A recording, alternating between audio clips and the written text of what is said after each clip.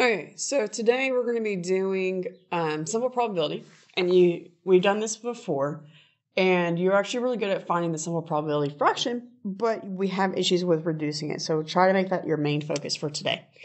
So the first problem says Sally was given a book with 5 gumdrops, 1 jelly bean, and 1 lollipop. If Sally randomly picks one item out of the bag, what's the probability that she selects a lollipop? Reduce the fraction. Okay. So remember, on probability, the first thing you need to do is to have the total. So if it doesn't give it to you, you need to find it. So you have 5 gumdrops, 1 jelly bean, 1 lollipop. So that means 7 is my total. Okay. So we just want a lollipop. So a lollipop, just 1. So you have a 1 out of 7 chance of getting it. Now, since 1 is the numerator, it is already simplifying. So 1/7 is your final answer. Okay. Number 2, Belvedere was setting up a room with tables up for an event. The room had 1 plastic table, 6 glass tables, 3 wood tables, and 10 composite tables. Each table can sit 10 people. What's the probability that the first person to enter the room were randomly seated at a glass table? Okay. So what we want to do is figure out how many tables there are. So you have 1 plastic, 6, 3, 10. So this is 7. This is 13. So then you just have to do 13 plus 7, and 20 is my total. So now we're looking at glass.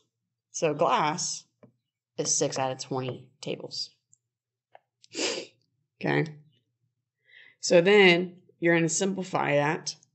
And so remember when we first simplified fractions at the beginning of the year, we checked to certain things. And so the biggest thing you can check to see if they're even.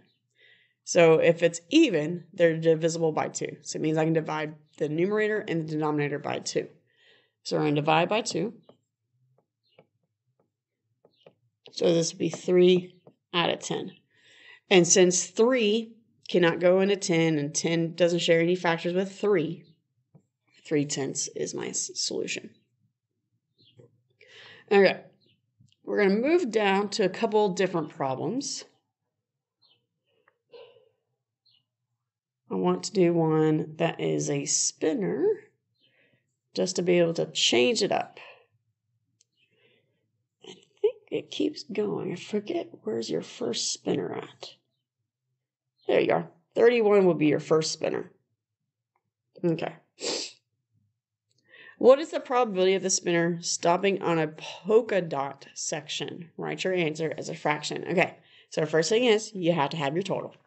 So you count how many sections there are. 1, 2, 3, 4, 5, 6. So the 6 total sections. Okay. So it says polka dot section. So polka dot would be this one, this one, this one. So it's 3 polka dot out of 6. Now, this is another rule that for reducing fractions is if the numerator, which is the top number, is half of the denominator, that means the solution will be 1/2. Since 3 is half of 6, this comes out to a 1/2 chance. All right. Thanks, guys.